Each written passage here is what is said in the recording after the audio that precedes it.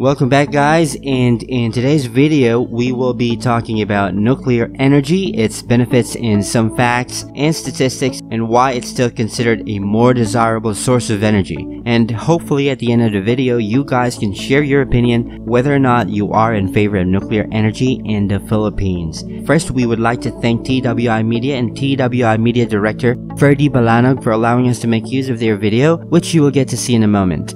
And personalities in the video: clean energy advocate Mark Cojuangco, together with Michael Schellenberger, Time Magazine's Hero of the Environment, Green Book Award winner, and the founder and president of Environmental Progress and one of the world's leading pro-nuclear environmentalists, who is considered a climate guru and high priest of the atomic humanist movement. So, the Philippines, as you may have already known, has its own nuclear power plant built, namely the Bataan Nuclear Power Plant. The construction of the nuclear power plant was completed, but it was never fueled. It's a shame that the Philippines could have benefited and could have provided cheaper electricity to the Filipinos for 34 years now after its completion in 1985. But up to this day, not a single watt was generated from the plant.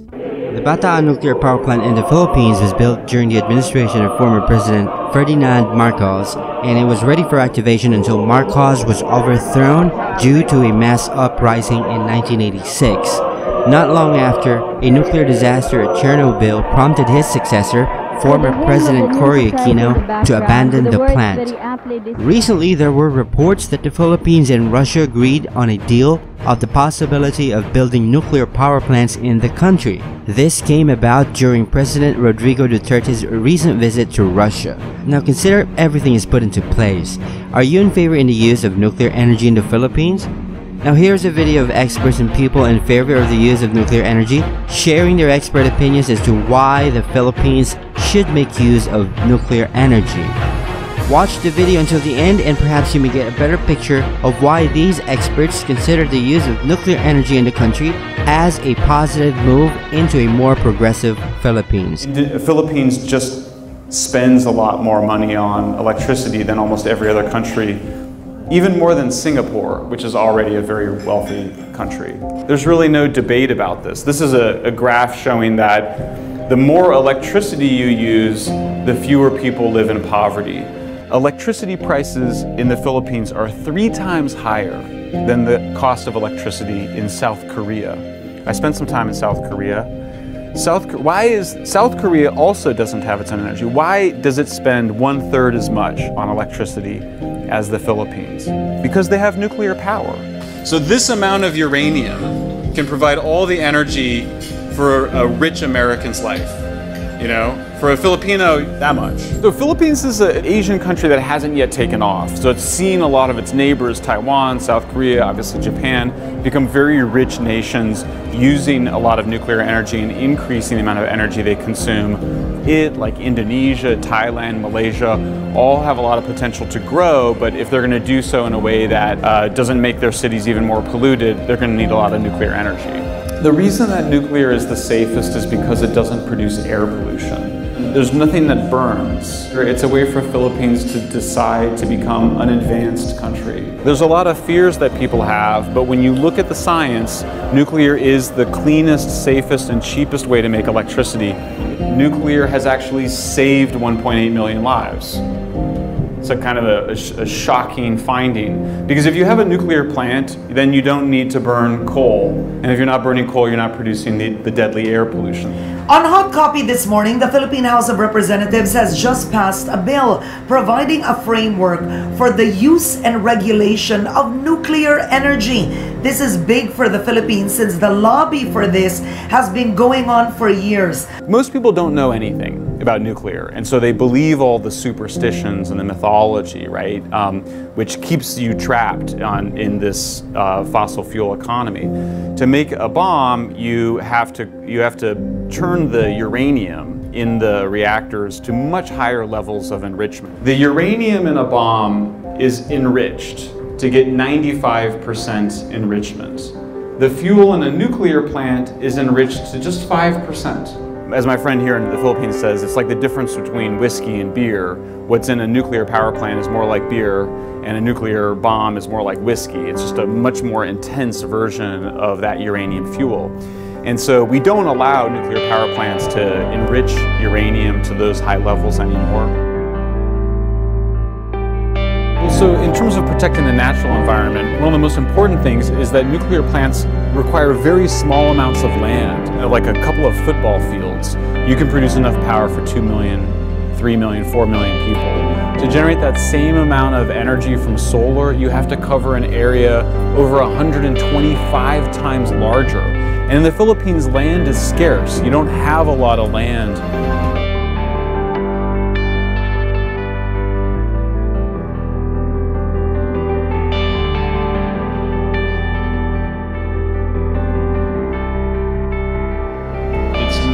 Illegal to put solar panels on your roofs in the Philippines. The first plan to power the world on solar, wind, and water was written in 1833. If it's so viable, if it's so ready to happen, how come it's not happening anywhere? And in the places that try the hardest, why do they spend twice as much for electricity to get less than half as much from clean energy sources?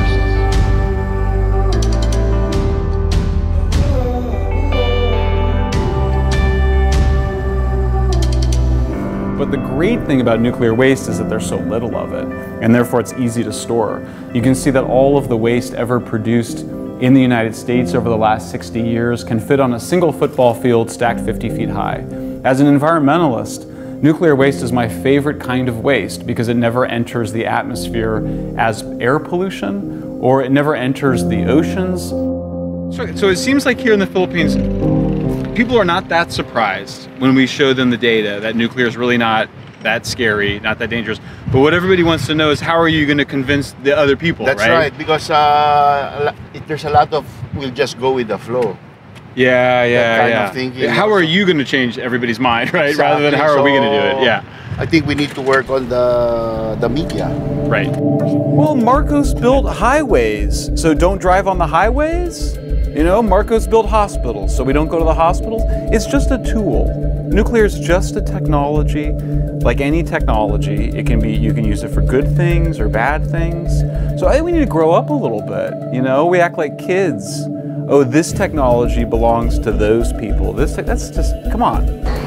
In our country, the importance of energy, of power, in the economic development is not given that much recognition. Right. Right? I don't care where I tap or source my power. My concern is to provide the power. If you can tell me where hemp is, I will cable it. We don't want to wait for that time that we will all be crying for power.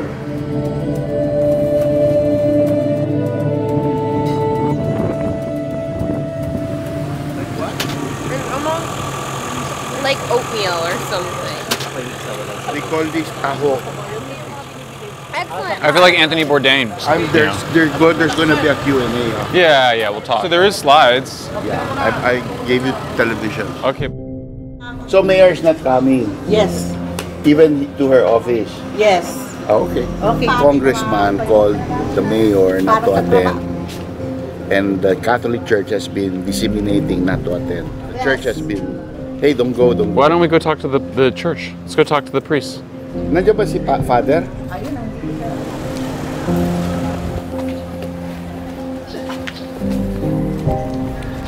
Hi, good morning.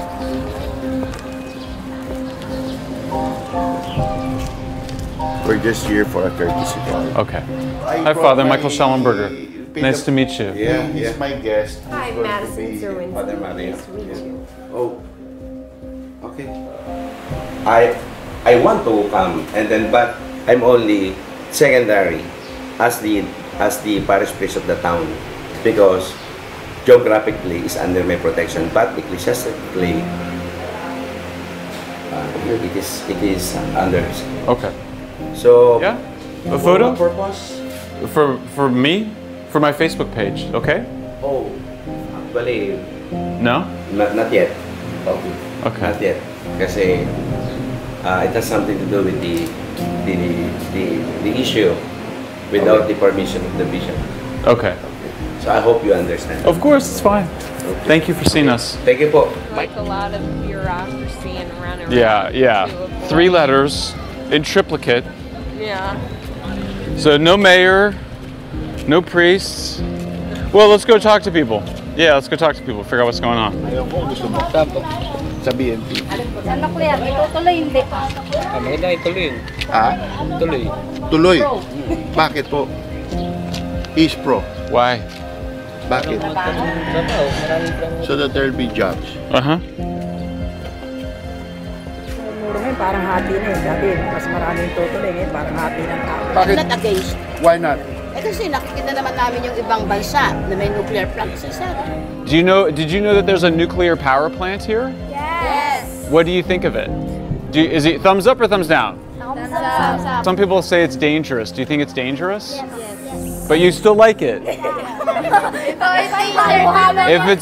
If it's so dangerous, why do you like it?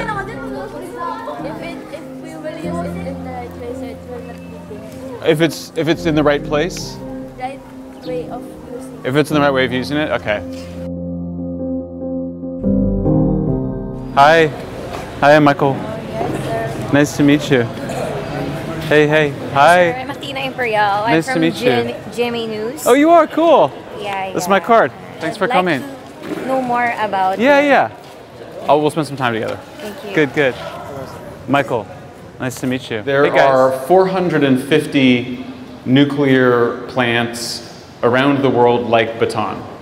Merong 450 nuclear plants na umaandar sa kabuuan ng mundo.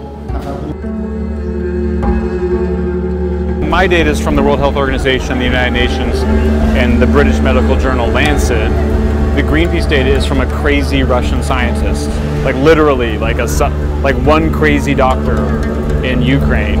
An hour in the plant, and then we come back here after the plant for 3, and then we go home, or we go to Manila. We're gonna go inside the bowels of the plant.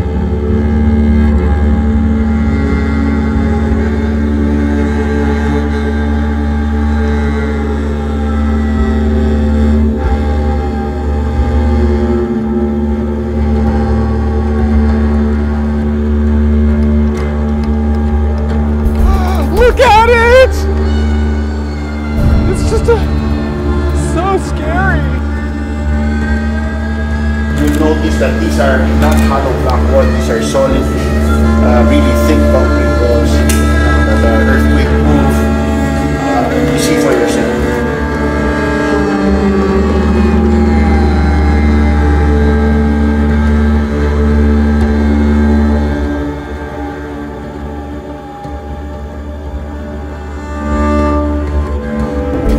Containment leaks. All the air here is sucked into a filter system before being exhausted into the atmosphere. Meaning, even if there's a leak here, nothing gets out. So there's a concrete wall, there's the steel containment, and now here, look at this. You see this? I challenge you to find a welding as nice as that anywhere in the Philippines. So there's steel, and then outside there's concrete. So this is the big difference between this and Chernobyl. Chernobyl had no containment. It was a reactor in a warehouse.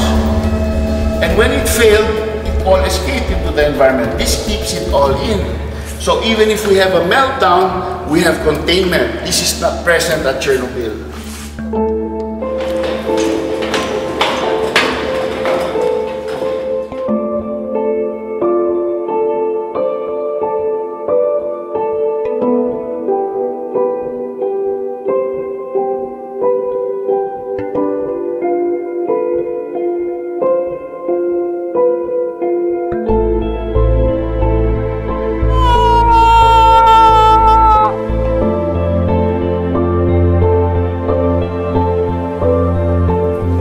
Extra earthquake proof, so it doesn't move even in an earthquake, but actually it will run without that bracketing. That's what makes a nuclear plant expensive, all of these extra little things that it won't move a single bit even during the worst earthquake.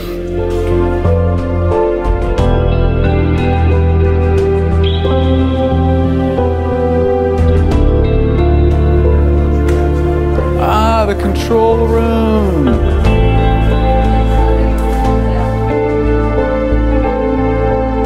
Place looked pristine. You know, it's some paint, but otherwise, things in great shape. Fears that are unfounded. I think he had them before, and his experience showed people here that they're not unique, that it's happened to people in other countries, and that they've overcome these fears, and they've seen the rationale behind nuclear and why it's so good for the environment and for the economy. Once the people of the Philippines decide to reopen Bataan, once it's up and running, I think everybody's nerves will calm down a lot. So the big challenging part is right now, getting everybody on board. The big challenging part is right now, getting everybody on board.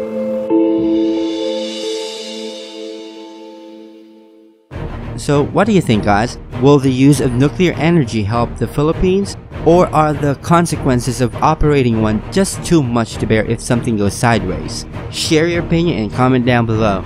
Again, we would like to thank TWI Media. You can watch the full video on YouTube. The link can be found at the description below. So if you like this video, please don't forget to like, and if you're not subscribed yet, please consider subscribing for more videos like this, and don't forget to hit that bell icon so you won't miss any updates.